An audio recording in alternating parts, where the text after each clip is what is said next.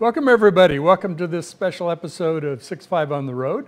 We are here in Washington, D.C. at the Gaylord Resort and enjoying a little bit of time at the Old Hickory Restaurant. I'm joined by a couple of gentlemen. We're going to have a really fascinating conversation about tape. And believe it or not, we need to move off tape for lots of good reasons. But before we kind of get into that, I want to introduce Tomer and also to Michael. Welcome. Thank you. Good. So we still run tape in many environments, but there's some real challenges, kind of impetus to move off of tape, not just to modernize, but also there's other drivers. Talk a little bit about what some of those are. What are the reasons people are moving off tape right now?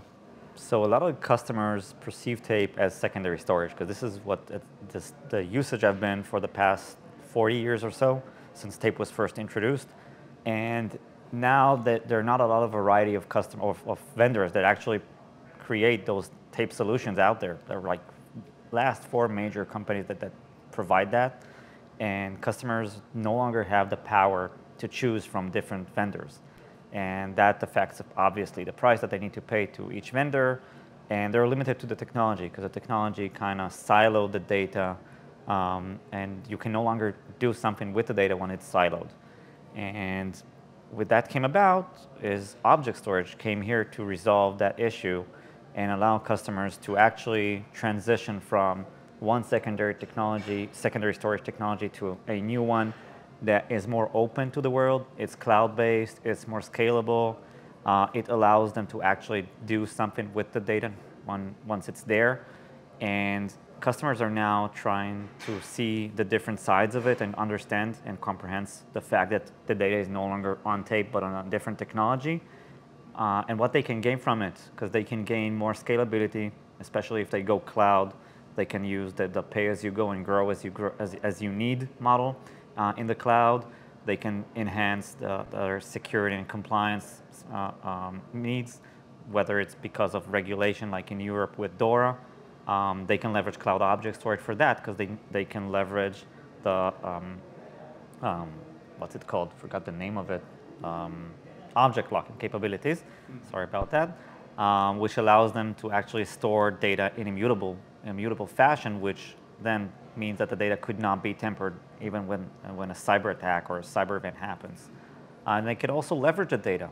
Like the data could be then leveraged by an ELT process to be later loaded into a data lake to be consumed and actually affect business decisions. Well, Michael, talk a little bit. You mentioned, Tomer, about regulatory frameworks. Obviously, a lot of discussion around DORA and NIS2 and things like that, NIS in Europe. That is a driver for moving off of tape as well, because there's security concerns, privacy concerns, compliance reporting around that. Talk about that, Michael. Yeah, so we do see a lot of customers in the finance vectors and the insurance vectors that are looking into complying with new regulations. So DORA, for example, in the EU is, well, not relatively new. It's actually been there for a few years. And we see organizations looking for ways to create another copy of their data into different locations, not necessarily in their data centers. So object storage would be one of the best solutions because with object storage you can actually create the data in a different location. And again, we see more and more customers looking into that, looking into flexibility, scalability of object storage, where keeping their third copy of the data. Tomer mentioned air-gapped. That's another functionality or another requirement by DORA. It allows you to recover the data without it being tampered. So we do see quite a lot of interest into object storage and any cloud.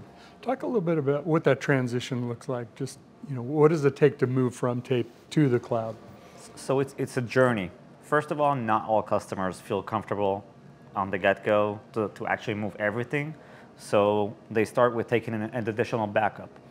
And they start to understand how this works, and they gain I want to say they get more comfortable with the fact that the technology works, because they don't know that object storage has been there since the late 1990s, but it's been there a minute. It's not old as tape infrastructure, but it's still there for a while now. and they can trust it. It's reliable, it's secure, and so they take that first step into the cloud journey, and once they get the hang of it and understand how it works, they start to replace their old traditional ways of doing data management, backup, archive, and stuff like that. They move that off to cloud as well, and once that's done, basically not a lot is left on tape. Most of it on tape currently is backups, but you still have other stuff other applications writing to tape, right? And you need to mitigate this as well.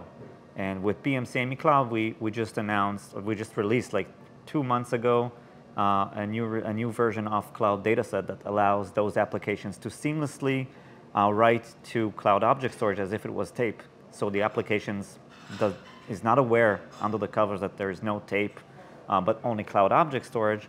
So they can now mitigate this need that customers have, like writing their auditing information like SMF logs and ZOS.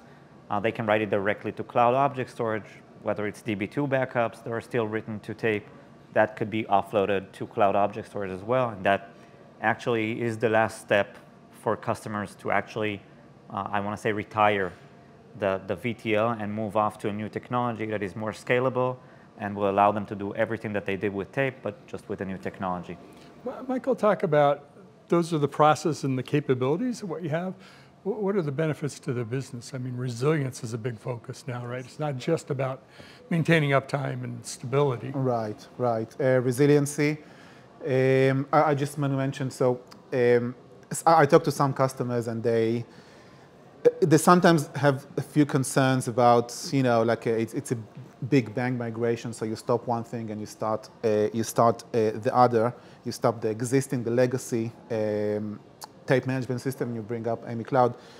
It's a journey, as Tomer mentioned, right? So it takes time. We are working with the customers. We provide them all the support they need.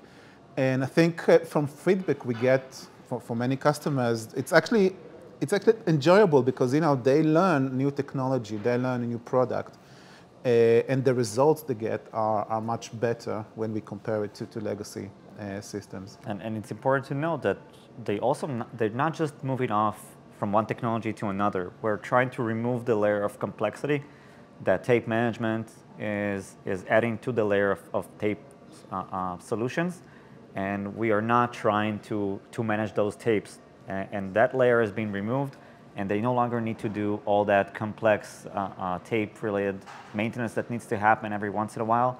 Like they don't need to do any reorg or resetting the tape that will mitigate the issues that they have, so they will manage the tapes more correctly. Like we're trying to do it differently, and we're doing it in a way that they manage their data rather than managing the hub or managing their tapes.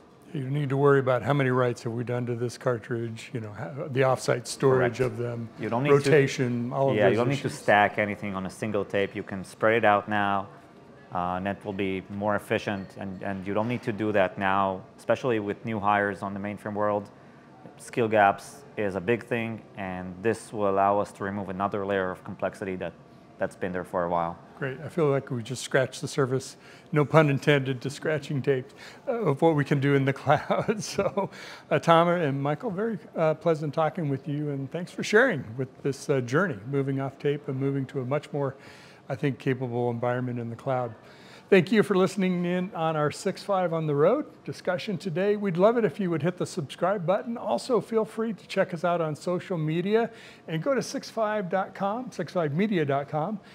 Tons of videos, lots of great discussions just like this one. We look forward to seeing you again.